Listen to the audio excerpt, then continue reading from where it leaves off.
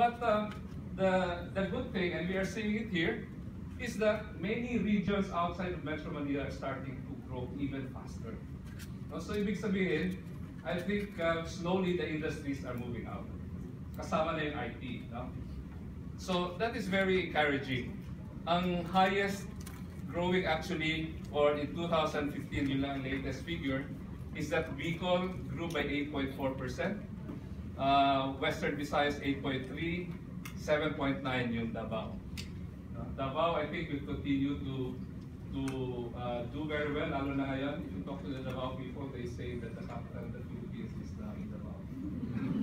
So, but that's natural. Panahon na ngayon ng Davao. No? Okay. No? So, exciting. No? There are many things happening even in the regions. Kung taga doon kayo, I'm sure nafe-feel ninyo. No? Okay. So, the reason why the Philippines is growing is largely because we have a large population. Dito sa Singapore, nababasa ninyo na they always say 5 million lang ang population, and it is not enough to as a platform for companies to continue to grow. Kaya kung nababasa ninyo yung report ng Committee on the Future Economy, ini-encourage sila yung mga companies nila, lumabas na kayo, no? Kasi yung markets around the region, the neighboring countries are even bigger. So pag titingin sila, neighbor nila Malaysia, they're only 30 million. No? Indonesia is of course the largest one, pero some of the feedback they tell us is that because maybe partly because of the religion, some people are not too comfortable. No? Thailand also is bigger, pero there are issues on communications. Hirap ang English doon. They also have an aging population sa Thailand. Vietnam, I think, is our major competitor. Halos kasing laki ng bansa natin, very aggressive. There are many Chinese investors going there. But then you have the Philippines. Although may challenges sa Pilipinas, pero a lot of companies say that since we speak English, no, very Western ang orientation natin, they feel comfortable. No? But there are other issues, pero that's how we stand. Our disadvantage is that medyo malayo tayo na kapitbahay.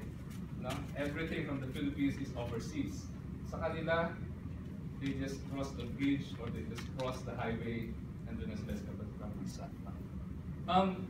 But the market of the Philippines, young, and imagine a market with growing incomes. No? So, lumalaki yun. No? So that's very attractive. One delegation that we brought to Manila, dinala namin sa MOA, pag tinila nila yung crowd doon, sabi nila, wow, no? This is the market that we should cater to. No? But that market is attracting a lot of players, kaya very competitive na rin. No? You have to be very aggressive para makapasok ka. And our advantage of being a young population, no? Sinasabi nila na pumapasok tayo dun sa tinatawag na demographic dividend. No? So that means to say na a big part of the population are in working age. So and then we will be in that situation maybe for the next 2 decades. Pero ang challenge doon, and this is the challenge really for us, the government, is that we need to provide the environment that will provide decent jobs for Filipinos. No? So habang sinasabi natin na ang labor market natin, labor pool is maybe 30 million young people. But the challenge for us is that we need to generate a lot of jobs. Every year, 500,000 college graduates. No? Dagdag pa, tapos maraming underemployed. No? So ang estimate by some of the economists is that just for the last year at this year, about 12 million decent jobs ang kailangan natin. So that's the big challenge. No? Kaya nga noon yung sa previous administration, habang sinasabi nila President Pinoy na the economy is growing, pero people on the ground were saying na hindi namin ramdam yan eh. Di ba? So yung issue ng inclusive growth, pinag-uusapan. Sino bang nakinabag doon? No? So And I think this is partly explained with this challenge. And may nabasa rin ako the other day kasi sinasabi nga na yung young market natin, mga millennials yan, mobile, you know, they want to experience new things, they travel a lot. Pero may isang sumulat, sabi niya, but actually, you know, karamihan ng mga Pilipino dahil mahirap pa sila, they're not able to live that kind of lifestyle. So, a lot of them actually do not have good jobs. Lalo na yung age bracket na I think 24 to 35. So that's the big challenge. Ito sana yung magdadrive na economy natin eh. No? So that's the big challenge for us. Okay. So, nabanggit ko na nga that things are improving, foreign investors are coming in, and even local companies are investing a lot. Our big companies, yung mga Taipans natin, yung mga Ayalas and so on, they're growing even bigger. Kasi nakaposisyon na sila, no? They're involved in a lot of things. Yung San Miguel dati, food lang sila. Ngayon, expressway, meron na rin sila. Yung Tarlac, Ulaon yun, that's a San Miguel project. Gumagawa na rin sila ng airport, yung sa Katiklan. I think the upgrading of that airport is a San Miguel project. So, lahat ng malalaking company sa atin nasa infrastructure na rin. Yung Shumart Group, they partly own the national grid of the Philippines. Yung dating Napocor, yung nag-distribute ng kuryente sa Pilipinas. That's a Shumart joint venture with the Chinese. So, they're all engaged, deeply engaged, pero ang daming opportunity, no? And the foreigners are coming in, and last year, it grew by 40%. No? In spite of the parang negative, ayaw nila kay Presidente, ayaw nila nangyayari, but yet the money is coming in. No? Idagdag nyo pa yung potential money that can come from China. In the past, would you believe, mas marami pang investments yung ating mga Filipino, Chinese at China kaysa Chinese investments sa Philippines. Because maybe of the politics, no? But now, with the warming relations, nag-aaway konti sa Benham Rice, South China Sea, but the business continues to come.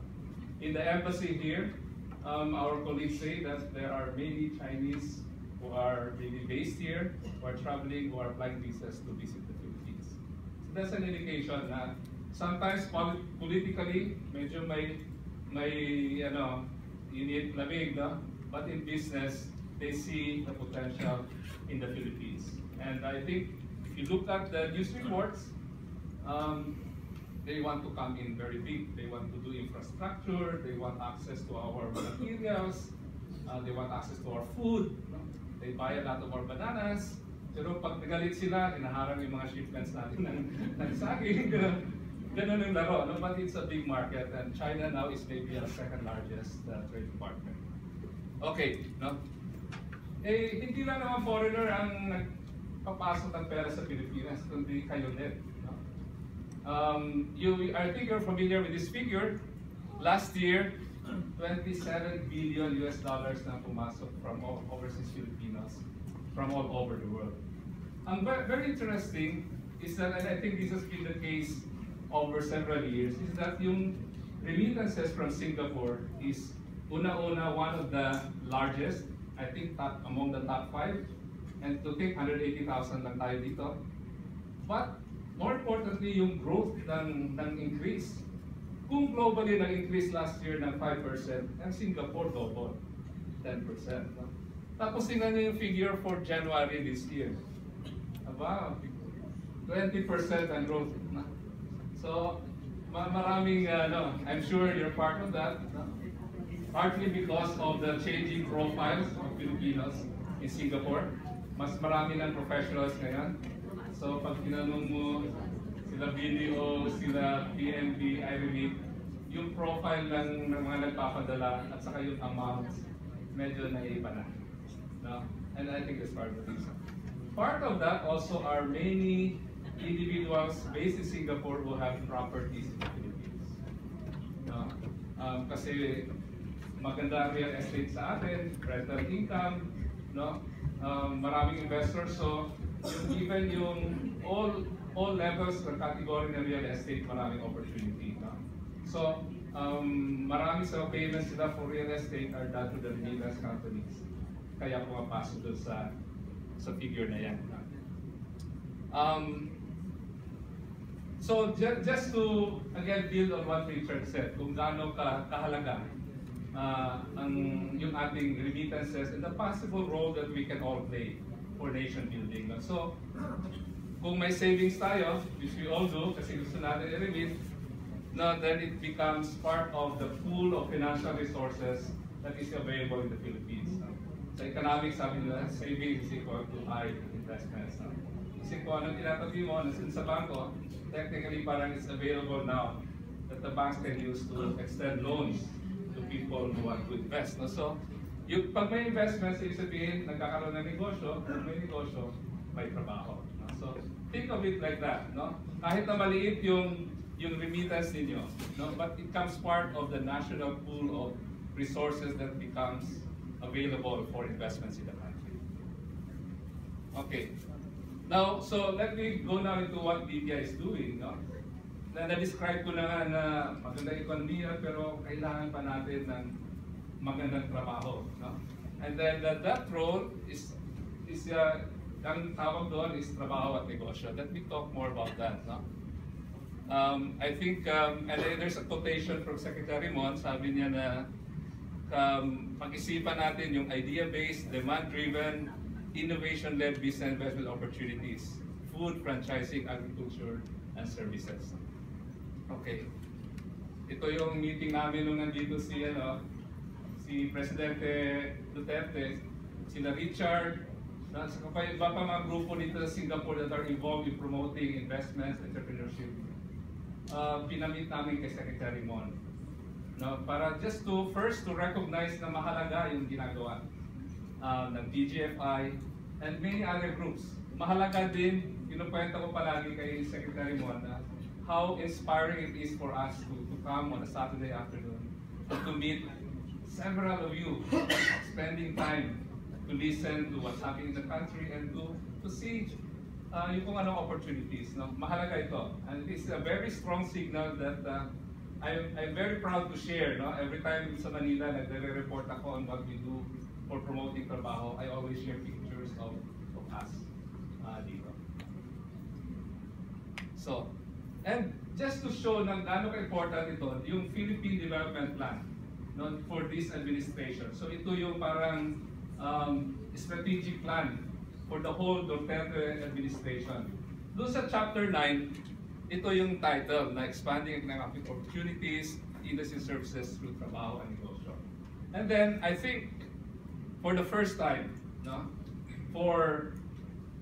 it really recognized overseas Filipinos as one of the key players when we promote negosyo in the Philippines. Dati kasi, parang hindi malinaw kung maybe just a paragraph saying that to tap overseas Filipinos to a source of investments in bonds and other investment instruments. Pero ito ngayon, for the promotion of negosyo, the overseas Filipinos have really been identified to be a key player. Yung mga foreigners nandun siya sa trabaho kasi yung investments and generate nila. Pero yung negosyo, overseas Filipinos will have a key role to play. Okay.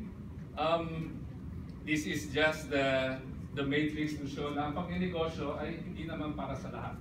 No? Richard said nga na, some of us may just be investors. No? Some of us actually will take the leap and will become entrepreneurs. No? So, nabanggit ko na ito noon, when Secretary Mon joined DTI, sinabi niya na para tulungan yung mga magnenegosyo, ito yung kailangan natin, 7 M's. No? First is the mindset. No? Yung pag-isip na, yung mindset na instead na magtatrabaho ako, mag-isip na anong negosyo ang pwede kong gawin. No? Coming over here, I was in a taxi with